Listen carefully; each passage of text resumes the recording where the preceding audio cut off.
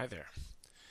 Google Forms are great for gathering structured responses on any device and flexible enough to handle a wide range of use cases. Add the form URL to the home screen of your smartphone or tablet,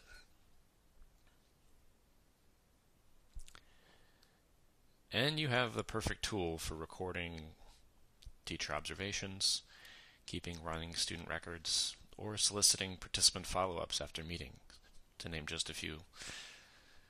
Forms feed into spreadsheets, as you probably know, and these are great if you're trying to aggregate and report on data, like this site's embedded chart that's used by one of our principals to keep track of how many teacher observations he has done.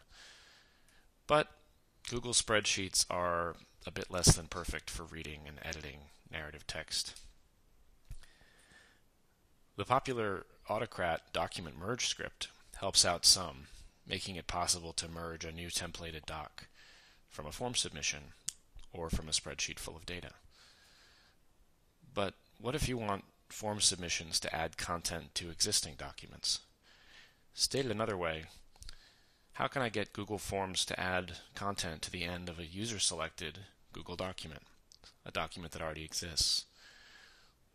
We want the user to be able to easily choose which document from a set of existing documents they want their form submission appended to, and have their responses recorded in both the spreadsheet and the Google Doc. And so I wrote the docAppender to solve this problem. Written in Google Apps script, docAppender can just be installed in a quick few steps from any existing Google form containing spreadsheet. Just go into the Tools menu, select Script Gallery, and search docAppender. The installation process will involve publishing the script as a web app, which will make it available to your users as a URL. Once you have this URL, you'll be able to visit it like you would a website, or embed it in a Google site as an app script gadget.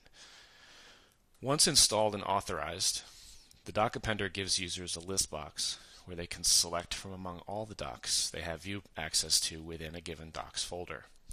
Selecting a doc generates a custom link, which pre-populates a field in your Google form. Note that you'll need to create this field and designate it during the setup process so that it can take the document ID. This document ID is the unique string that Google will use to locate the correct document when it goes to append your form entry. With the form submission, the script is triggered to find the doc and add selected fields to the bottom of the document. These fields are selected during the setup process, allowing you to exclude certain fields if they are irrelevant or sensitive in nature.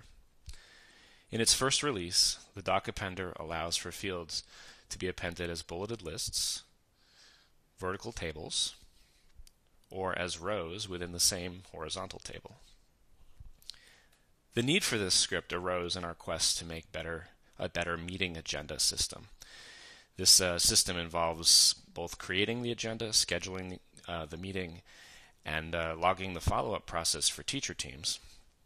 We wanted meeting participants to log their follow-ups in a structured way that we could aggregate and report on across teams, while also keeping all meeting notes and takeaways on the same meeting agenda. The docAppender solves this problem by providing users a web app where they select the meeting agenda they wish to append. Note that this system also makes use of the formula script to perform a calendar merge when new meeting agendas are created, and the Autocrat script to generate the original agenda document. This is one of many great examples of how lightweight, flexible scripts that plug into the Google Apps infrastructure are empowering educators to serve young people more effectively. My name is Andrew Stillman, and I'm an educator. I wrote the docAppender as part of my work with New Visions for Public Schools and the UPD community. If you come up with any great use cases for this script in schools, please give back by posting your solution as a hack on UPD. Cheers.